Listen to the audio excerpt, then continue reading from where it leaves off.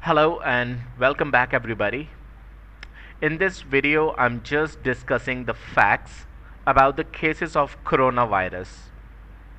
Total cases of coronavirus 2,56,184. Total deaths 10,496. Total recovery from it or total recovered 89,918.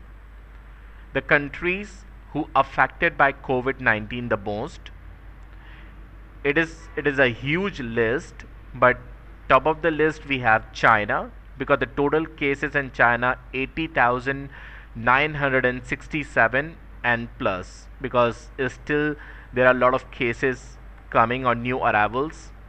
In Italy, we have so far 41,035 and plus, and then we have on the third Spain, then Iran, Germany, USA, France, South Korea, Switzerland, UK, Netherlands, Austria, and we have many others.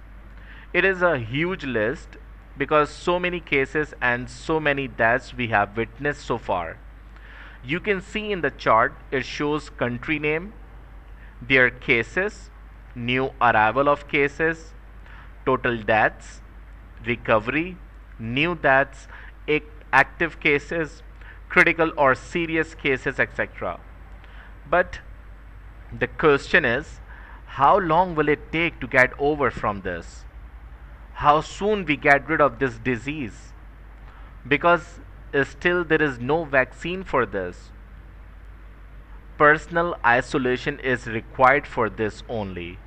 That's how you can defeat this, and it will take 14 days to find out that you have a COVID-19 disease or not.